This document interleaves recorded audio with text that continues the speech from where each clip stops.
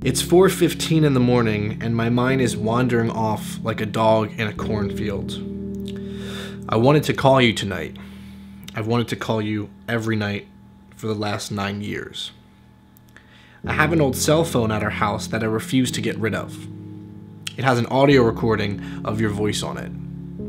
For 9 years, 9 years, 9 fucking years, I have been too scared to listen to it. But I take comfort in knowing that it's still there. You know, it's nights like these where I think about the little things. Like how you would always tuck the blanket under my toes so no monsters could creep inside. Or how you would let me stay up and watch Monday Night Raw. You would sit there with me even though you hated wrestling with a passion. You would look at me smiling, happy, and you would put up with it. Or even those corny jokes you would scribble onto my napkins with my lunch in grade school. I would read them, and I would cringe, and then I would smile.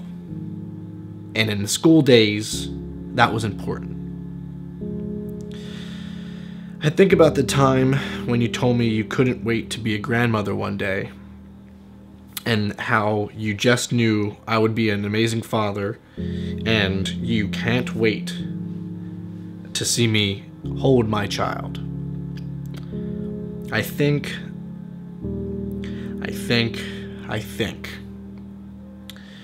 That's all I do it for in the morning, is think. I know I don't go to your gravesite as much as I should. The less I have to look at it means the less reminders that all of this is still real. Sometimes I just avoid things in the hopes that they will go away. I avoid the pain. I avoid the sadness. I avoid the silence. I just avoid. I avoid. I wish I wasn't that way, but I am. The other day I was out to lunch, and I heard a woman laughing, and it sounded just like your laugh. You had the loudest, most obnoxious laugh of anyone I ever knew. Sure, it was embarrassing at times, but I loved every second of it. It was like a cackle that was so infectious, it would cause strangers around you to want to join in on your happiness and excitement. Oh, the things I would do to hear that laugh again. Especially right now. I'm feeling down, unsure of myself, scared of life. That laugh would do more for me right now than any medicine or any doctor or any treatment that exists.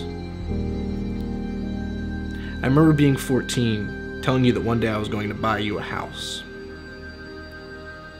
And you told me you didn't need money or a house or a car. You just wanted my time. At the time, that seemed so silly to me. You want my time?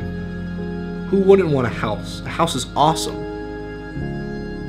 I was so young and simple-minded, but now I understand. Time is so valuable.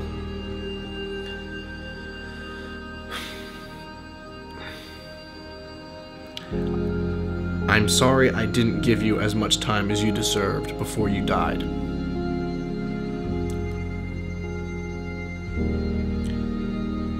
To this day, I stay up thinking about time. It messes with me. Daily.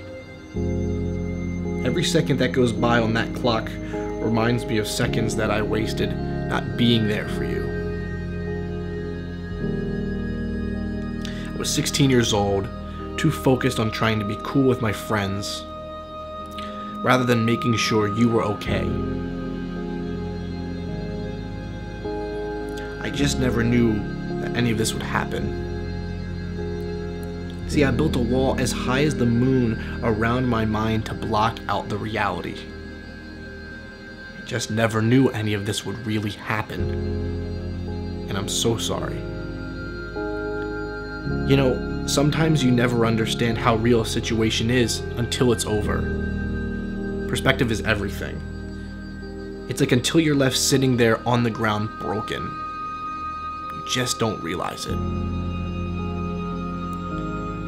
Broken, like a toy without batteries, like a car without an engine, like a dog without an owner, just broken. But even though I am broken at times, I always find comfort in your love.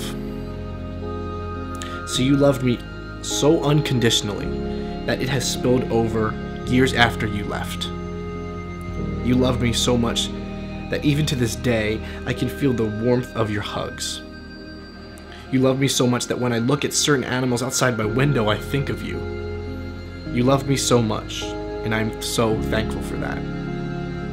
I'm so thankful for all that you did for me, for my family, the sacrifices you made, the things that you did to make me the happiest boy. I just wanted to write this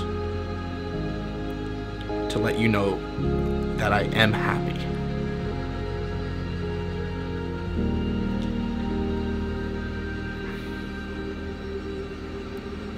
I know there isn't a mailbox up in heaven, but I wanted to put this out there into the universe just so you can hear it.